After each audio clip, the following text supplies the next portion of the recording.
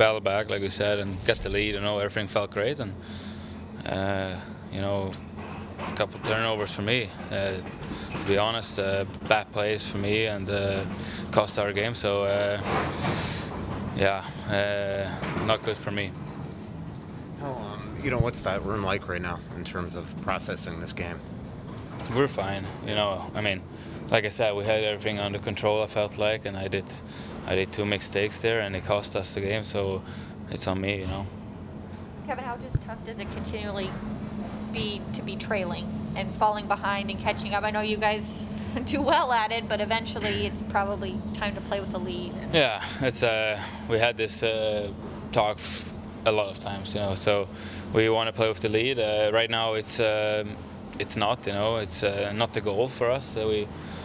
But if it happens, if they score the first goal, we can't just give up, So that's a good point in our team, that we never give up, and we came back now 2 times in a row, and so that's a good point, But for sure, like you say, we got to figure out the starts and stuff. But like I said before, we have no panic. There's just so many more games, and we have a great feeling in the room still.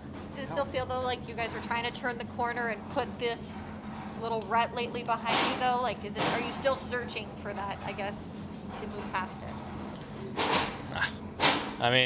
We have had a tough couple weeks here, it's not a secret, but in the team, in the room, it doesn't feel like anything. So I'm confident we will be back Sunday. Kev, just how much better does the penalty kill have to get? Obviously, the big one in the third period, but it's been costing a lot of games lately. Yeah, that's also the special teams. Got to be better.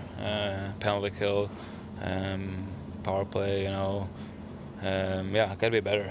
It's unacceptable. Always, now getting goals after goals, kind of. So just tighten things up. Go back to the system, start from zero, and stick together. And everything will be fine.